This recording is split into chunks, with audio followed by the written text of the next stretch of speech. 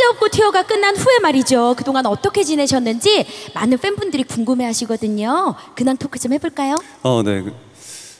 끝나자마자 아시아 팬미팅이 있어서 팬미팅을 돌고 그리고 밀라노 패션위크를 갔다가 이 한국 팬미팅을 하게 되었습니다. 그쵸. 지금 이 자리까지 오게 됐어요. 맞아요. 네. 자랑해요. 아니 우석 씨 팬 여러분들이 정말 우석 씨 무대에 진심이신 것 같아요. 그러니까요. 그래서 제가 이거를 사실 어제 언박싱 했거든요. 맞아요.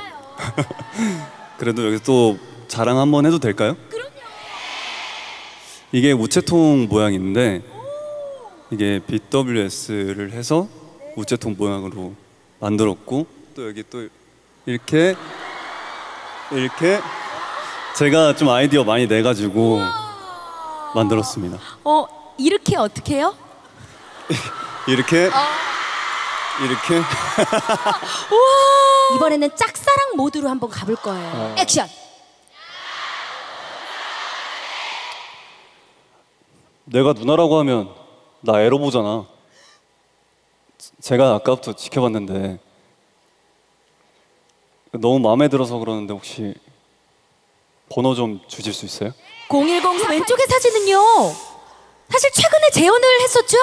네 맞아요. 최근에 재연했어. 어머 똑같다. 세상에. 정말 정변의 아이콘 아닙니까? 그죠 여러분?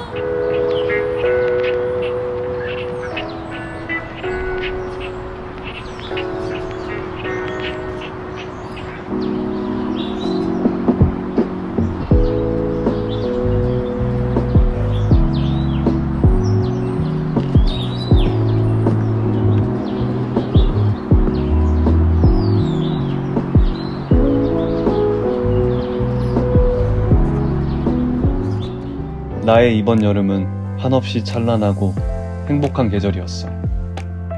우리 앞에 놓인 길이 어느 방향일지 어떤 모양일지는 아직 모르지만 지금처럼 함께 오래오래 걸어가며 서로의 안부를 물었으면 좋겠어. 배우 변우석 그림.